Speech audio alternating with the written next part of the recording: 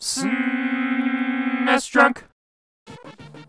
Ever play one of those Koei strategy games for PC, or one of the ports on Super Nintendo? I'm talking about games like Romance of the Three Kingdoms, Genghis Khan, Nobunaga's Ambition, you know, those super long and complicated turn-based strategy games. They usually had incredible cover art, which always got my attention as a kid, but when it came time to play one of those games, they weren't exactly intuitive. They're extremely slow-paced with a really clunky interface. You have confusing scenarios to complete with these big complicated maps, and to me, these games were pretty boring, and they definitely weren't what I was expecting based on the badass cover art I kept seeing. And that brings me to Knights of Valour, a weapon-based beat-em-up made for arcades in 1999 by IGS, or International Games System, based out of Taiwan. And this is more what I was expecting. This game is loosely based on the Romance of the Three Kingdoms novel, so if you've played through one of those old Koei games, you'll recognize some of the names and characters here, only instead of turn-based strategy, you're kicking the crap out of anyone and everyone in settings and environments that are similar to another beat-em-up from the 90s, Capcom's Warriors of Fate, with the main difference being that this game has an experience system that allows you to level up your character.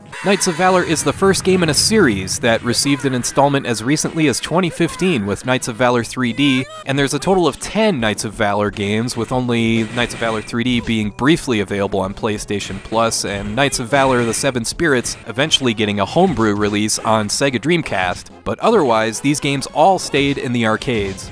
You start with 5 different characters to choose from, representing the 5 Tiger Generals, and you gotta get through 10 long levels with your typical beat-em-up controls. There's 4 main buttons: a regular attack, a jump, a block, and a special weapon button you can hold down to select one of 8 different items that you can collect throughout the game. Everything from daggers, arrows, darts, poison gas, saw blades. Oh man, that's brutal. That's some Kung Lao stuff right there.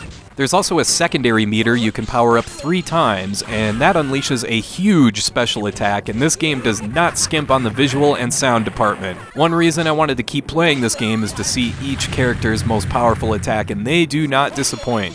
This game gets all the usual beat-em-up stuff correct. There's good hit detection, although you can't grab enemies, but each character has a few different moves you can do using typical fighting game inputs, and the game cuts a pretty good pace as well.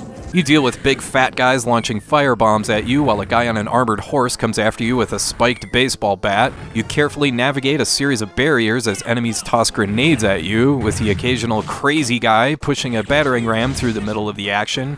Then you face a boss named Dunn. What, like Trevor Dunn from Mr. Bungle? Then you fight through a burning jungle. What are those, polar bears? Yeah, that makes a lot of sense. I should warn you, there is plenty of arcade cheapness here, especially in this section before the level 3 boss, which has stuff randomly falling down from the ceiling. Ugh.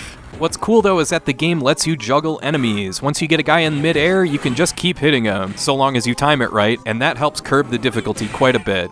Occasionally you'll run into this guy who's getting hammered in the middle of a battle. If you leave him alone, he can actually help you. You defeat all the bad guys, you go talk to him, and he gives you 3 options: whiskey, brandy, or small potato kill you. What, does he just like choke on a small potato as part of a vegetable stir fry or something? If you kill him at any point, you just keep going forward, but if you give him whiskey or brandy, he opens up this door, which has lots of extra points as well as plenty of extra weapons. But first, you gotta get by these giant panthers and these dudes with wheelbarrows with crossbows mounted on them, I guess. But yeah, you run into that guy every once in a while. Sometimes you have to answer a question, sometimes you have to defeat a number of enemies within a certain time limit, and since this game has a leveling system, points are everything, so you're always going to want to go along with what this guy wants to do to help your character get stronger.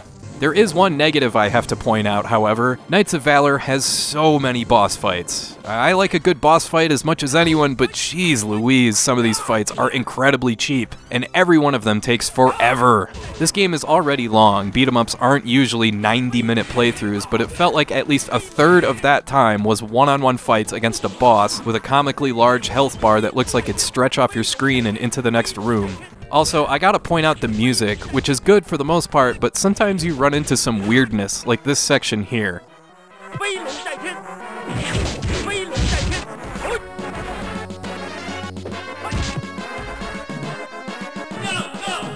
What, am I playing Goof Troop all of a sudden? But anyway, it's kind of cool that some folks out there were still cranking out Final Fight style beat-em-ups for the arcade even as late as 1999, and while Knights of Valor isn't perfect, it's still a fun playthrough with a second player, and it's a good introduction into a huge series of beat-em-ups, so if you dig this game, there's lots more for you to check out, and since most of those games were only released in arcades, that means that if you want to play them, then you gotta check them out any way you can. Alright, I want to thank you for watching, and I hope you have a great rest of your day.